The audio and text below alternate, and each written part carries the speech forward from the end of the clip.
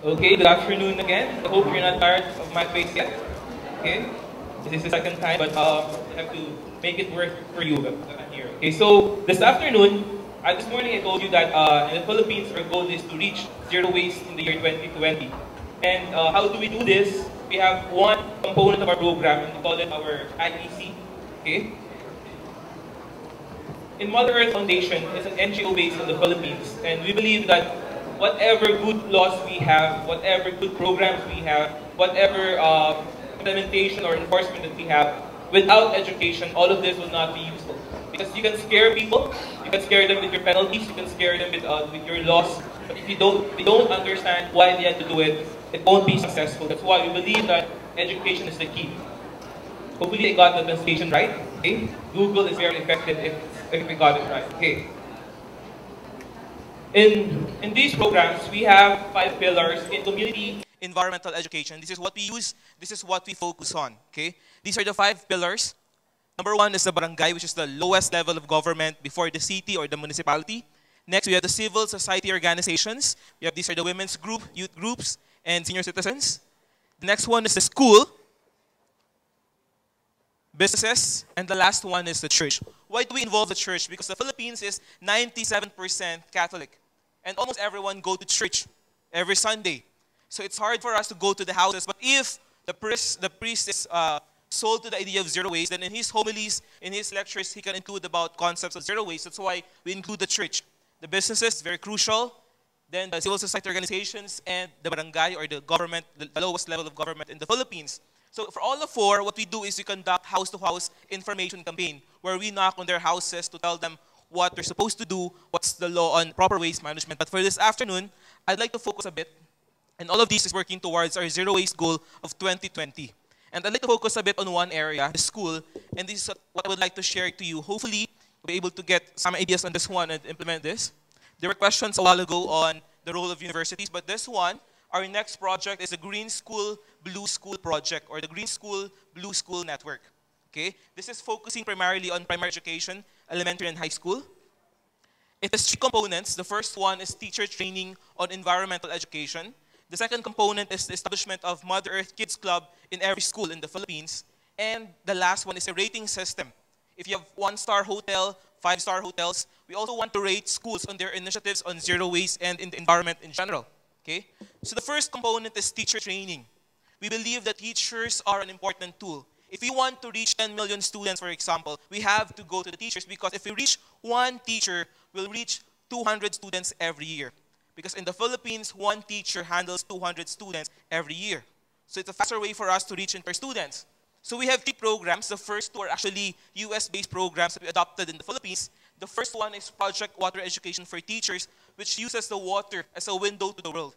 And the second one is Project Learning. It's about biodiversity, animals, the forest, all these environmental issues. And the last one, of course, is Zero Waste. So these are our 3 banner programs for the teachers. We believe that whether you're teaching science, PE, music, arts, English, no matter what subject you're teaching, you can teach about the environment. For example, for mathematics, they'll teach about fraction or percentage.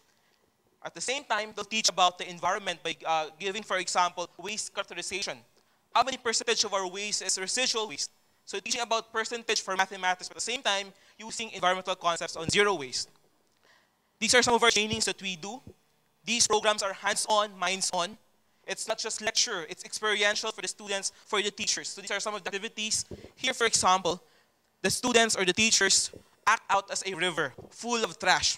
Okay? So what would happen to this river to demonstrate point source and non-point source pollution, to demonstrate carrying capacity of the river, for these solid waste that's being thrown in the river. So these are all over. There are more than 200 activities that the teachers can use in their classroom to teach about their current subject and include the environment in their lesson. Another example, teachers undergoing through the trainings as part of their Green School, Blue School project. Number 2 component is establishment of Mother Earth Kids Club in every school. Okay? The different components of this project is number 1, we train students to be heroes, eco-heroes.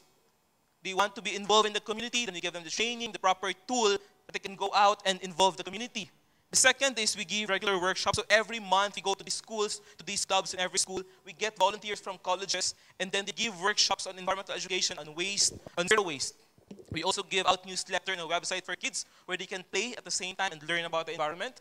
And as an incentive for the kids, it's a membership discount card that if you are a member of this club, you go to the workshops every month, you learn about the environment. But if you want to buy books in the bookstore, you get a 10% discount. Just encourage everyone to join, okay?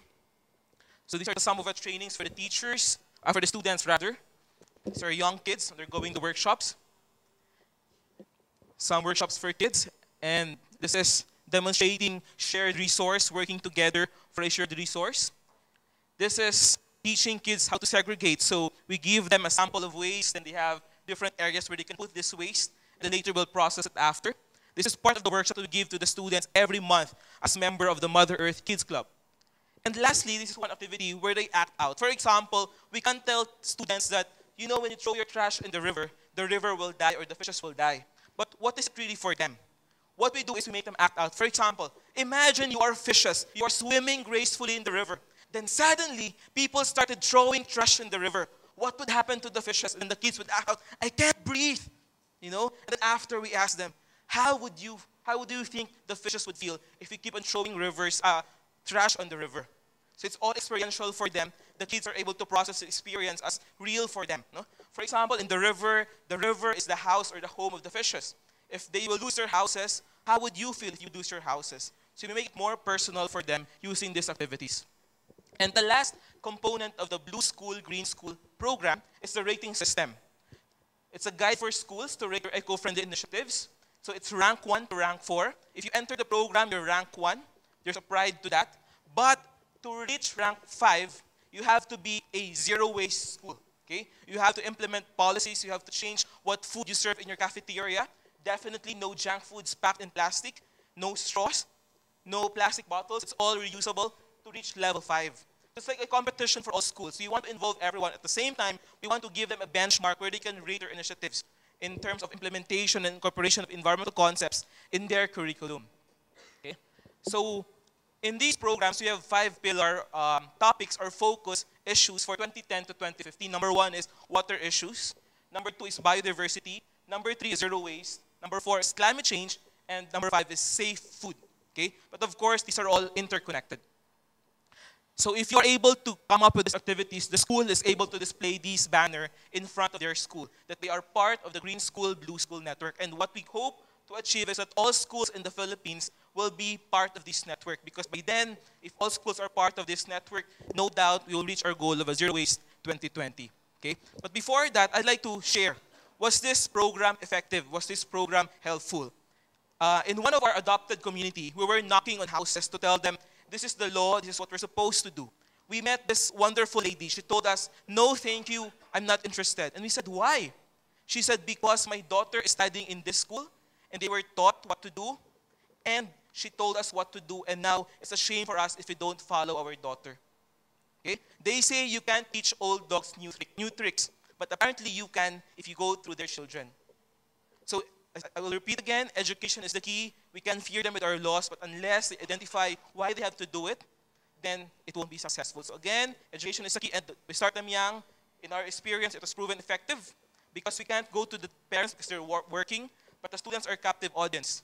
They're at school, we go to the school, we reach one teacher, we reach 100 students, and our goal is to reach 5 million students in 2 years. And with this program, it is very possible. Again, possible, zero waste is possible. Good afternoon.